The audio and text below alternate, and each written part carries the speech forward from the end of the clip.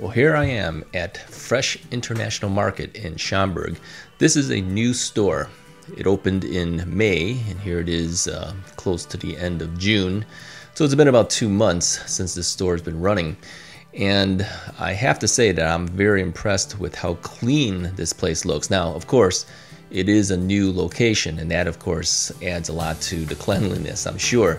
Now, if they can keep this level of cleanliness up, they're gonna stand out compared to other Asian markets. If you get a chance to come out here, I would definitely do so, just to take a look at the variety of foods that's available in the grocery section. But of course, there's other things too. As you can see here, there's prepared food, and I believe this market is more geared as Chinese rather than some of the Korean markets out there. And there's also, of course, Matsuo, which is more Japanese oriented. But you can get a whole bunch of different varieties of Asian foods here, not just Chinese food. But it does seem like the food court is more geared towards Chinese. Now, you have a lot of different type of meats that are available. You can get meats that just the butcher will make for you, and you can get prepared and pre-packaged type meats. But you have a variety. If you're into things like hot pot, it's a lot of things here. The fish section is also very clean too. Surprisingly, it doesn't smell fishy. Now, it could be that it is new and we don't smell any of that going on, but hopefully in time it stays that way.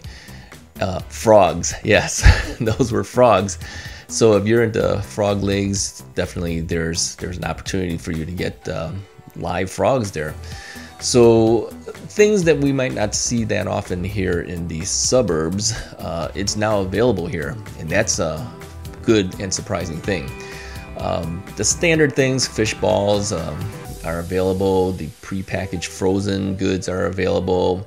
And I had an opportunity to read some of the various responses on Yelp, and it seems like a lot of the Yelp reviews were really geared towards when the store first opened on a soft opening. I don't know whether that's really fair to give that type of review when it's that new.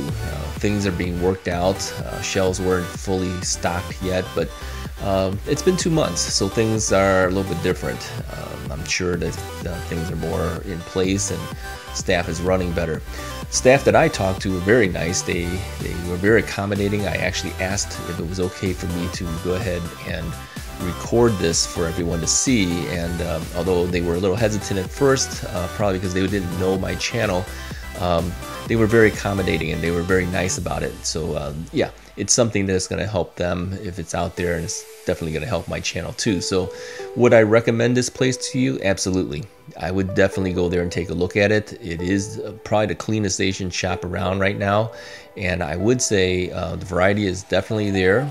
Prices, okay, that's up to you, but it is convenient, and that's, I think, a key to why people come to stores like this out here in the suburbs rather than going all the way down to Chinatown.